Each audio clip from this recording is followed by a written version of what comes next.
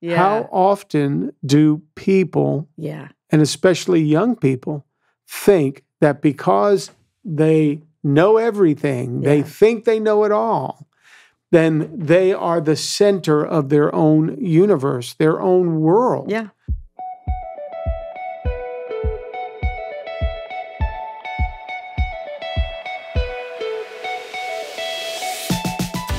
Welcome to another episode of The Family Business with the Alessis. And today in the podcast booth is Steve and Mary Alessi. Here we are again. Give it up for Mary. Wow. The crowd wars. We got our Alessi, our family business mugs, coffee mugs before us, because we're going to act like we're sitting on the patio discussing family. Having a good conversation. You know, Mary, the reason we have this podcast is because family really is everybody's business. Yeah. You know what we mean by that? It's, you know, if you don't make it your business now, whether it's at home or whether it's in your workplace where your family business people and their family work together, if you don't make it your business now, you'll have to make it business later. Right. Everybody will find out about your family's business if you're not taking care of your business. So true. We're going to be looking at something today that has three different kinds of thoughts, and we'll go with this. One thought really hit you this week, and it was a powerful thought, and I'd love for us to be able to hammer this out because it works for us because we are a multi-generational ministry church, and we are at a place where we're working with our young adult kids. So it also can work at home, though, because parents may pick up on some things. So what I'd like to just label this, if we can, is just go from the standpoint of the misleading voices that we allow to help us or hurt us with decisions that we make about dealing with our family. Now, we usually don't start a podcast with a Bible verse, but there's one that I think goes in line with this, and it's an old proverb, actually, and it says, train up a child in the way that he should go, and when they are old, they will not depart from it. So let's think in terms of what this would look like, what our responsibility is to train up our next generation in the way they should go. So tell us about this thought that was running around your brain. So working with young adults, and whether you're working with them or they're just at the house and you're trying to have harmony and be together, this thought that I have had over and over again is, I don't want to get in the way. I don't want to be in the way. I don't want to be an obstruction of any creative ideas that they have. I don't want them to feel like they've got to get past me. I don't want to ever be a hurdle. I want them to exercise their gifts and their talents. And at the same time, I would like to be to them, what maybe I didn't have in my life. And so fighting back the thoughts constantly of, I don't want to be in the way. And every little conflict. So if me or Gabby would have a little moment, I would go there in my mind. Am I in the way? Or Stephanie, if she was singing and I knew I had to come up, does she feel like I'm in the way? Would she rather I not? And all those thoughts that are really misleading, like you said, but they don't lead to anything fruitful. And so I was driving down the road and this thought came to me, I am not in the way, but as someone who's way down the road of doing exactly what they're doing now, who have attained a lot of wisdom, I'm not in the way, I'm in the way. So train them up in the way. So instead of thinking, I'm an obstruction, I'm an annoyance. Oh, here comes mom again. Yeah. No, and I'm not. You're the instruction. I am the instructor to some degree. So I get to help be a voice in their life of authority and know-how and help them avoid pitfalls. And there are some pitfalls I'm not going to be able to help them avoid. They're going to learn that on their own. But to be an encouragement along the way of life and learning, I've earned these gray hairs. People don't change a whole lot. They change some, but not much. And we've been down that road and we can help. So in order to not feel paralyzed and take myself out in an area where they need me and really aren't thinking I'm in the way. The truth is that thought is in my head, not in theirs. Right. So without that conversation of how do I help you? How do I support you? How do I not irritate you? Because there's another scripture verse that says, don't provoke your kids to wrath. Right. Don't make your kids mad. But at the same time, when we're working together, I'm no different than a supervisor that they would knock on the door and say, can I get 5 minutes? Yeah. So I can't think, oh, I'm mom and I'm here and I'm in the way. No, I'm in the way. And if you'll follow my way in these areas, yes, it's going to help you tremendously.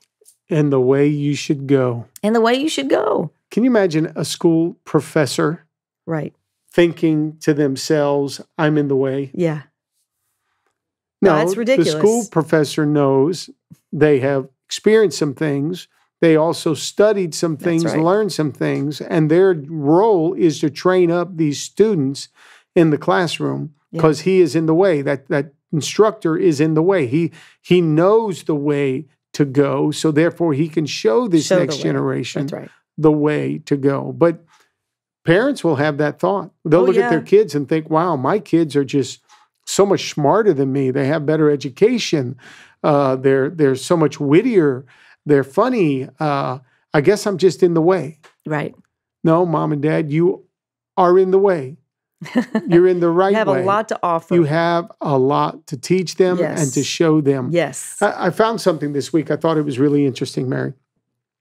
It says the ancient Greek philosopher, I'm going to try to mention his name, Anaximander. Ooh, yeah. 610 to 546 BC, right?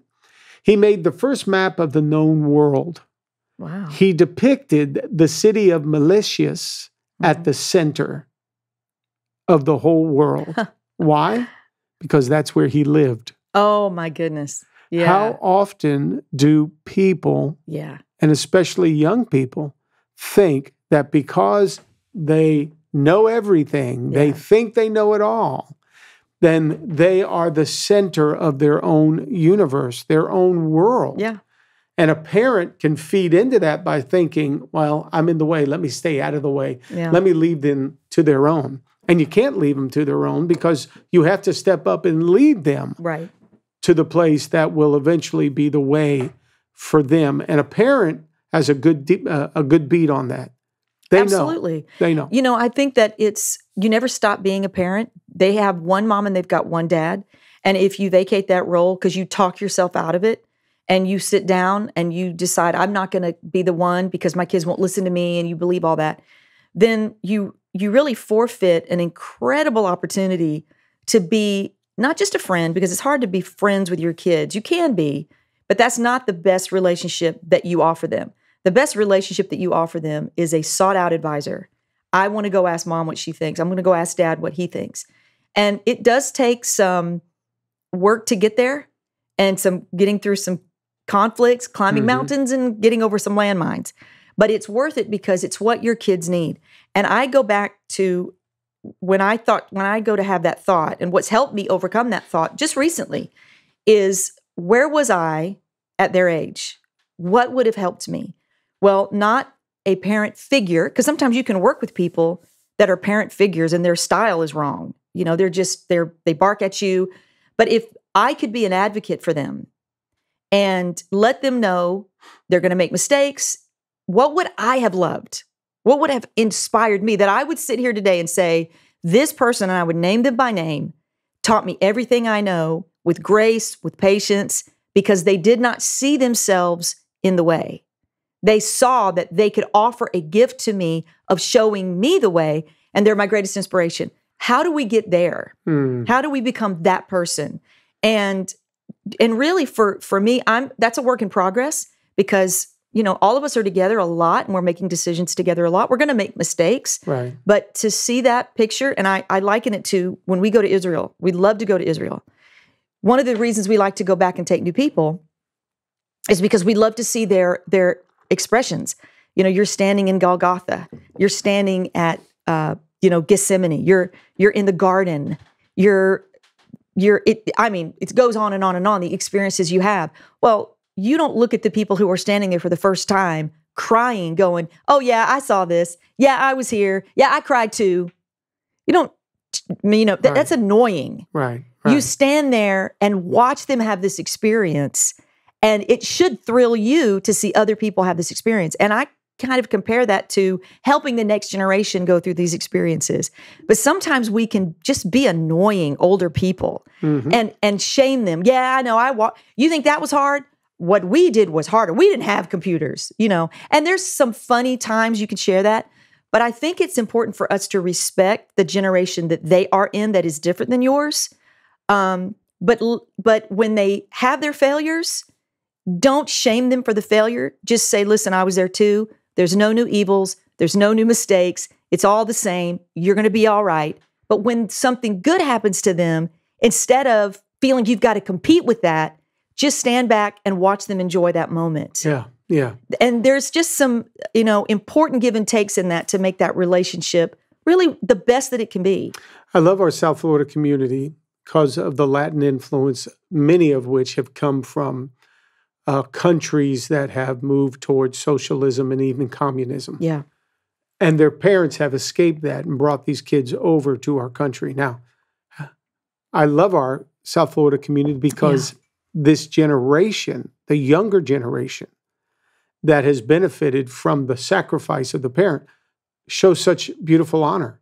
Yes. There's that whole honor of the papa and the mother, the grandmother, what they have gave up in order for these kids to get what they have today. Substantial. It's beautiful. That honor is shown. So, for a parent who thinks they're in the way right. Of their kids' advancement, their kids' growth, whatever they may look like, maybe it's a matter of your kid learning some honor.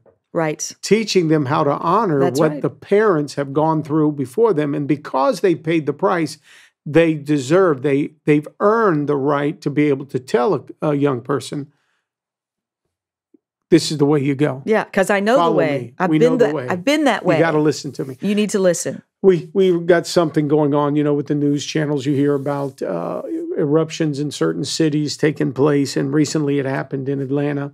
And they said an Antifa group came in, and it was really those that came in and threw Molotov cocktails at the stores to blow up, establishments, light cop cars on fire. It's terrible.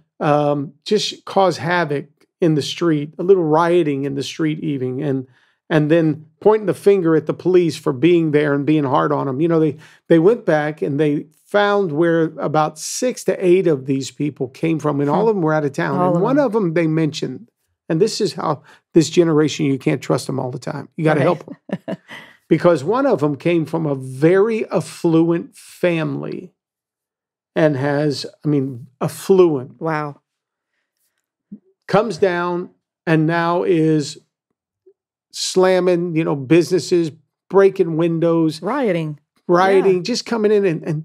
And I've thought to myself, they want to point the finger at capitalism in America. Well, how could you do that? These capitalistic pigs, and they're going after police for not, for being police, for providing authority. Protection and authority. They want to go after all that. And I thought to myself, man, this young person has the financial resources to be able to come down to a city, all right, evidently, and do what he's done, certain liberties.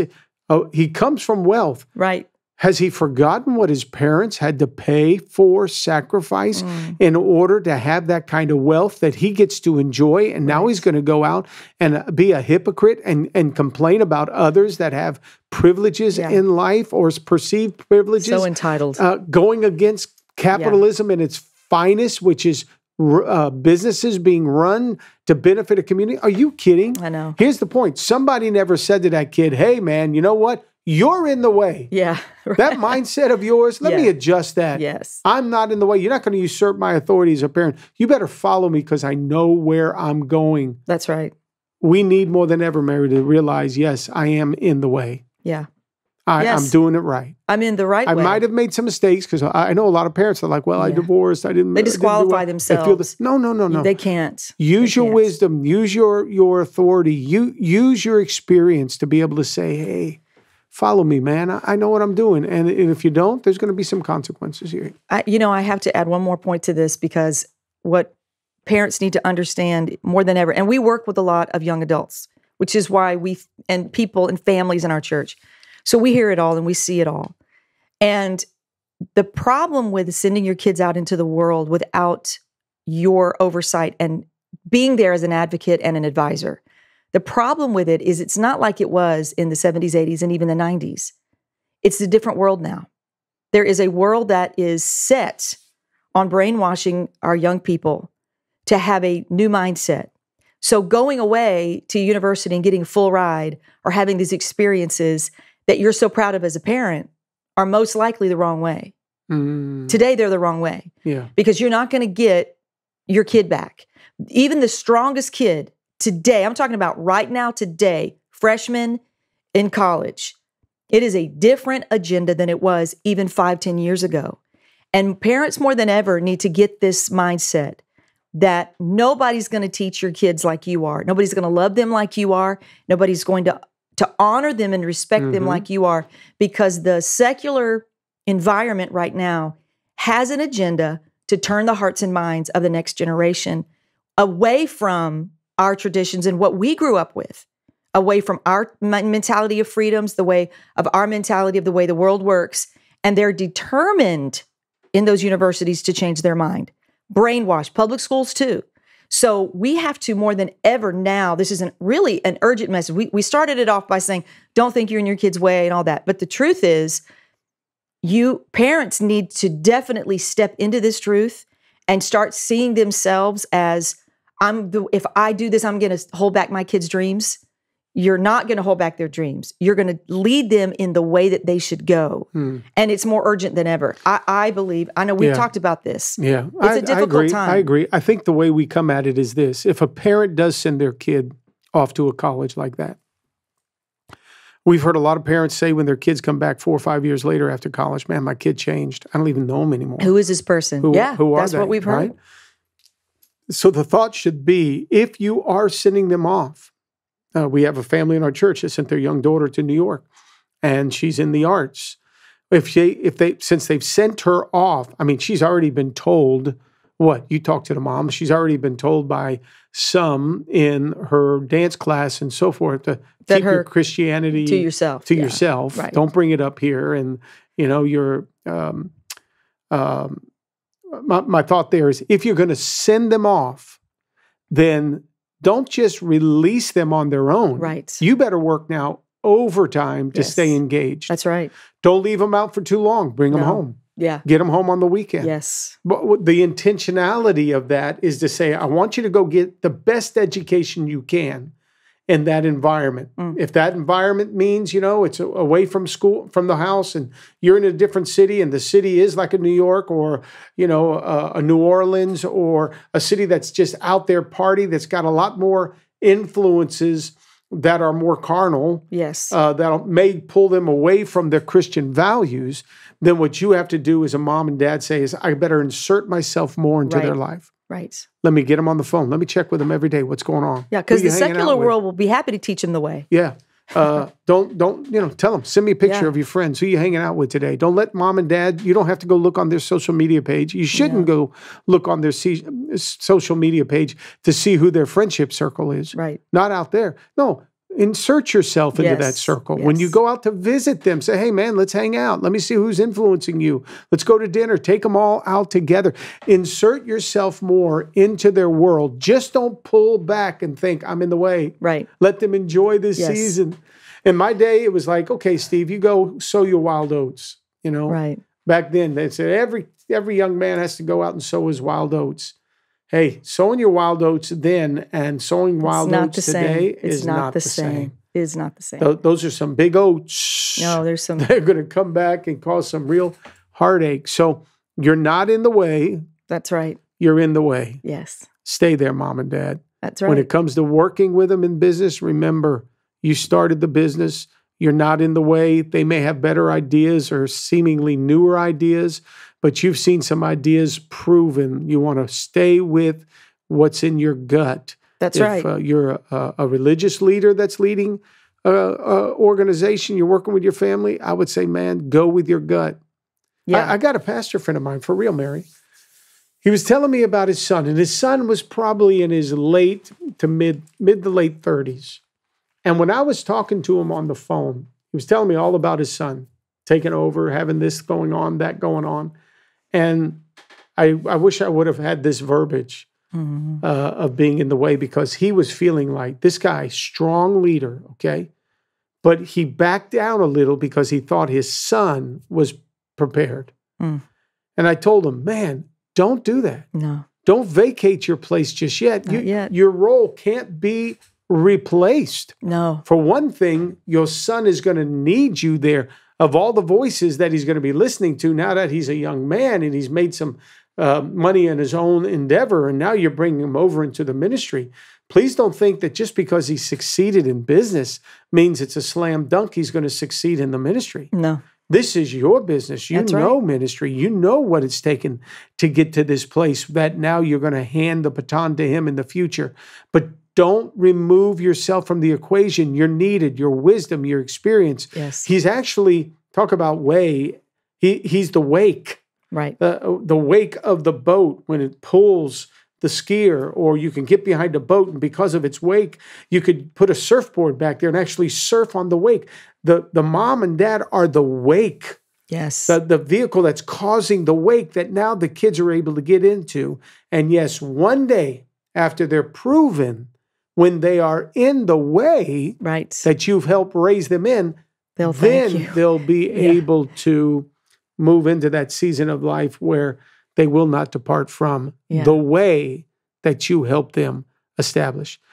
So stay in the way. Yep. I'd like to be the person that my kids name when they say, who's inspired you to live the life you've lived. I would love for it to be our parents. They weren't ever in the way, but they taught us in the way. And we hear constantly from people in our circles, well, we've heard this. You got to get out of the way. Got to get out of the way. Don't block them. They're going to learn. They're going to learn. And yes, that's true. But you know, the truth is, life is hard enough when you're trying to learn how to do things without somebody that's on your team helping you, or saying, here's the way, walk ye in it, with your own gifts and your own talents and your abilities. But what an incredible opportunity. It's not one way or the other. Can't we be a team in this? Where I understand it's important for me to back up and let you learn and experience, but with some knowledge along the way to say, but you know what? You should probably step here, step there, maybe step over here. This is what will lead you to a place in the end that you're going to be so satisfied and avoid the pitfalls that we've had to walk through. Yes, there are some things you're not going to be able to teach your kids, and that's okay. We're not talking about being helicopter parents or, don't leave me behind. I want to be a part of your life all the time. That's an extreme toxic, which we've done podcasts on, and go back and listen to that. We're talking about when you're in your child's life or you're in your young adult's life or you're working together, don't let that mentality where it's in your head. It's not something they're saying to you. It's something that is like one of those brain worms or whatever they call that, earworms, that you start feeling like you're insignificant in their lives. Refuse to hear that voice, because you can be and will be the greatest source of inspiration, direction, teacher, leader, friend, advocate. And what a blessing to be able to be that to your kids. Yeah, we need that more than ever. We do. I love that when we work with our kids, there's certain things that Christopher and the family, Steph, Lauren, Gabby, bring to the table. I really like that. Social media, they bring to the table information that I'm not aware of. Right. I have to depend on some of that their young minds are a little bit more aware of. They've learned. That's their younger generation. So there's things that they do bring to the table that, as the leader and even around the house as the father, I sit back and think, yeah, that's good. I can learn from them. Oh my gosh, yes. In that arena. Yes. Musically speaking, we were talking to Alan Paul yesterday and John, and, that young mind of a young Timothy that comes along, and he has ideas. He understands certain things. His brain's picking up on stems and how to do this, that, and the other. And you guys are like, yeah, we need that. We do. We need the young mind. Fresh brains. There's a contribution that they make. Right. We want to welcome the contribution. Thank God for their contribution. Yes. But their contribution should never make us feel like we are no longer valuable and shouldn't be in the equation. No. We have things we got to teach them too. It's a good mix, a good balance. And there's, I think, 2 or 3 podcasts, Alan, you can correct me if I'm wrong, maybe there's more, where Stephanie and I talk about our songwriting process together. You can go listen to that because we've had to learn to find harmony. And what's so amazing is now that we've been writing together for several years, she will lean into my lyrics and I lean into her more modern melodies because my sound is my sound from when I learned. Her sound is more current, it's more modern. And so I back up and I'll say, what melody should this be? And what's so amazing about that is that it's such a good relationship of give and take that she'll lean sometimes into an old style melody because she likes the way it feels. And I'll lean into more of a modern melody and we'll be fighting over the opposite. Yeah. No, but I like it because it's more modern. No, I like it because it's old school. But part of that is I've had to get out of my own head. Yeah. And she's had to too. But I'm the grown up in the room at this point. I'm the one that has the experience. I have the years and I can control myself and control my thoughts and constantly say, she doesn't want me to leave this room. She doesn't wish that it was just young people, her peers. She doesn't wish that I would just leave. And that's some real, honest, open. That's where it started, Mary. That's where when it starts. When the 2 of you started writing, you felt some of those things. Because you can easily. She put that off. She kind of did. Well, I was misinterpreting what she was putting off. She was feeling like, I'm not as seasoned as you, Mom, and I don't know what your expectation of me is, so this would just be easier if you weren't in the room. Well, then when we learned for me to express myself and for her to express herself, we were able to reach this beautiful place where writing together, we have a songwriting session come up this week. I cannot wait to get in the room with her because we just have this ability to write together, but we've worked for it. It didn't just happen. And I would say that if you fall prey into that trap of, yeah, but you don't know my son or you don't know my daughter and the difficulty, it's just too much. We're too much alike. You have to work for that, just like a marriage. You have to get through the difficult times and be determined. First and foremost, what can I control? I can control what I think about myself. And I'm not going to project onto my son or my daughter what they may or may not be thinking. And just keep processing. I am not in the way. I am in the way. Remember, it says train up a child. That's right. Train them up so they get in the way. Help them. All right. That means, no trainer who is training an athlete thinks to themselves, I'm in the way. No. And they surely don't let up on them. They don't let things go unaddressed. If the golf swing is wrong, the trainer says, nope, let's adjust this. That's right. And the athlete says, all right, I may have power. I may have skill. I'm younger than that trainer is, and I may be better at golf, but he's had some experience. He's making me better. Yes. The trainer has to come out in our mindset of, okay, I'm here. I'm showing them the way. So yes, you and Stephanie had to get in the gym. You had to train. You had to work out some of those areas that you were dealing with so that the 2 of you come to the table now and you both feel like there's this beautiful, respectful synergy that is taking place. Just for our overall culture of our church, Mary.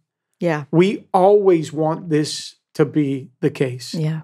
We want the older, more seasoned, mature, experienced leaders, staff members in their role, playing their role. Yeah. And they never make us feel like we're in the way. No. We depend on them to know what they need to do their job, do it effectively so that we're better together. Why does it change with our kids when we work with them or in the home? And I think it starts in our heads. It starts in our head, but we have to stay in trainer's mode. No, I work that out. That's right. I exercise that thought out. I take it captive. I don't let it lead me.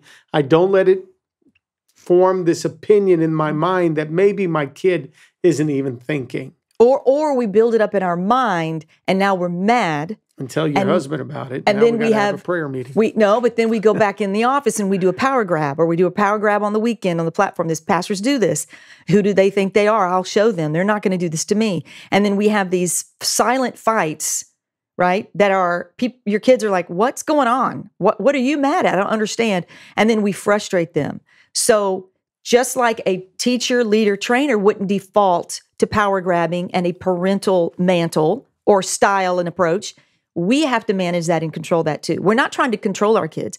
We're trying to come along and help them avoid some things and work together as a team. Mm-hmm. I don't know everything, but I can promise you when it comes to certain things, we know more than the generation coming. Yeah. There's things we know. And they don't begrudge us that. They know we know.